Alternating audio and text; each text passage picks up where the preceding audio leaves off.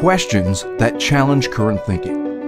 This type of question is central to coaching because current patterns of thinking will almost certainly have to be disturbed if the client is to make changes in their life.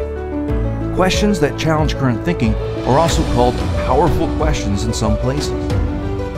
Coaching is powerful to help people to achieve their full potential. It is not counseling or therapy. Coaching is results driven. Do you have a good coach supporting you? Or are you looking to be trained as a professional accredited coach?